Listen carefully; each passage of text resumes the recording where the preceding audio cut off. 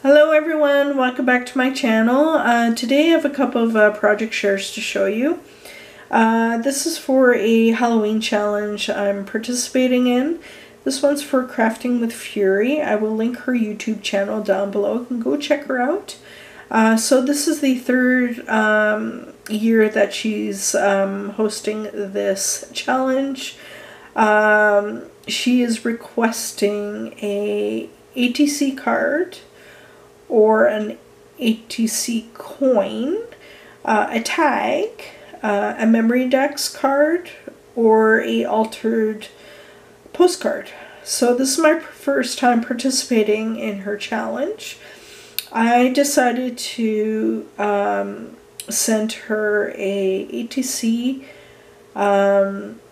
card, a tag, and including one of the Halloween cards I've made for this year.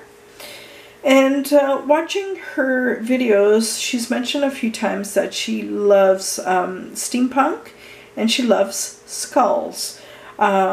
So I have quite a bit of these stickers in my stash, and I had to include this onto the ATC card.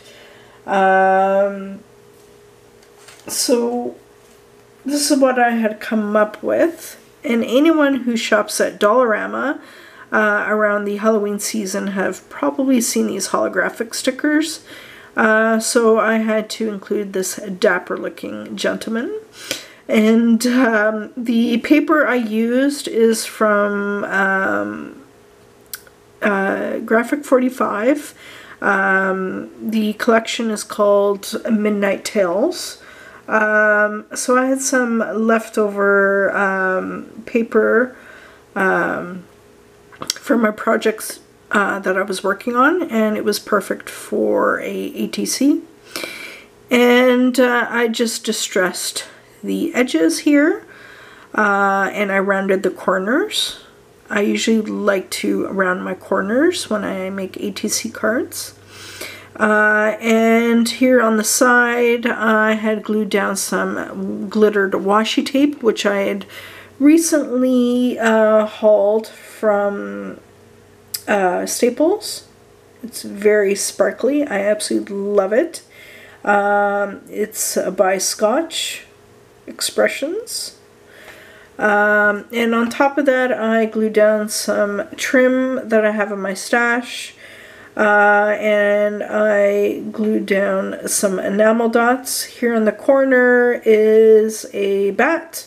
I made that using a Martha Stewart bat punch out of fuzzy paper stock. So it's got some velvety feel to it. And here's the back. I used some leftover paper from my stash, and I included a sticker here that says one of a kind. So yeah, that is the ATC card for her, and I will be putting that in a vintage baggie here, which I actually got from Value Village quite a while ago. So I thought that was cute to include. And this is the tag I had come up with, again using Graphic 45 Midnight Tales. This is in a coffin shaped style of tag. Lately I've been loving making coffin shaped tags. Now I don't have a die to make this. I used this as a stencil.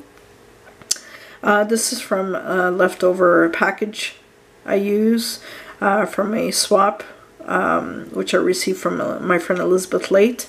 So yeah, that's what I've been using to make these jumbo tags.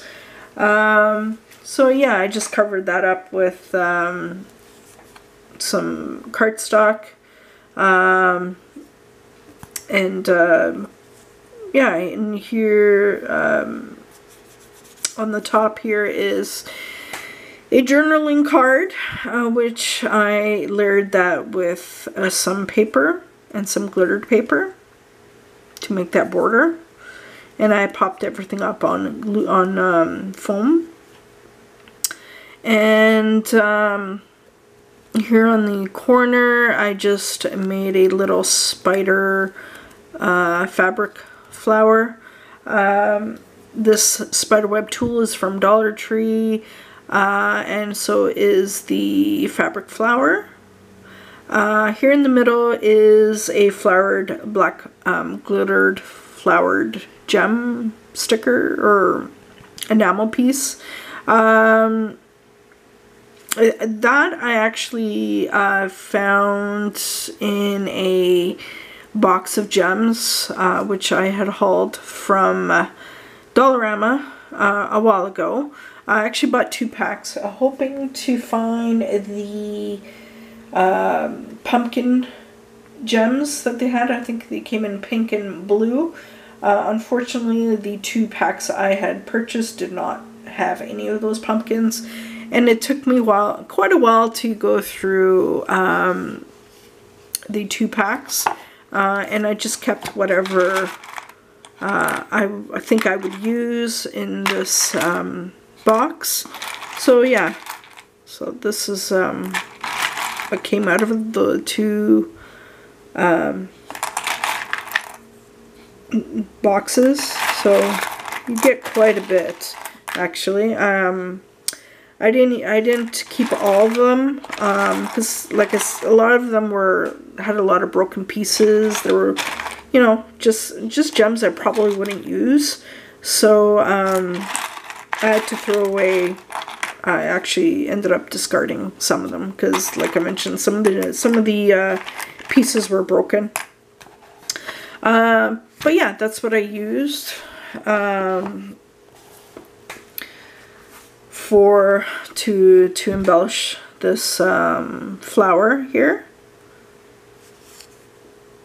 So, and I just glued down some gemmies, and this is another bat punch.